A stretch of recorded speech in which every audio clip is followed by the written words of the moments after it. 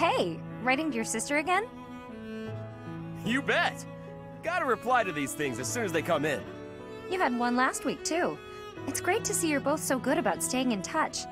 It's especially important when there's a war going on. Yeah. Oh, that reminds me. My sister wrote to say how much she loved the painting supplies you sent. Good. I'm glad gathering those pigments paid off. You even made her a brush.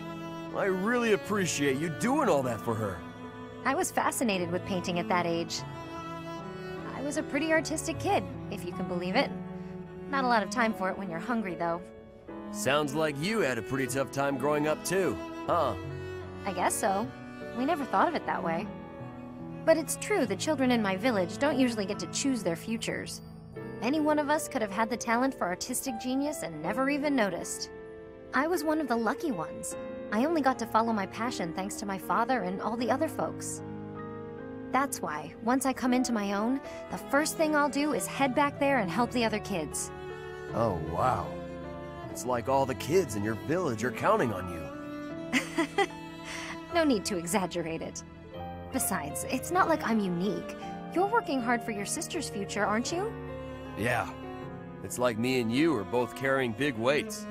We should try sharing the weight with each other. You know, lighten both of our loads. Huh?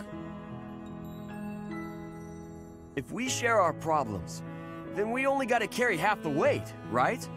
It works out for everybody.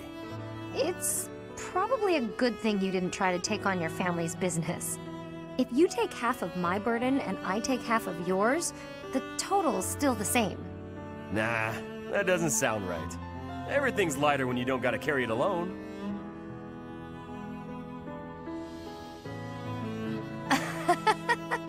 On second thought, you might be right.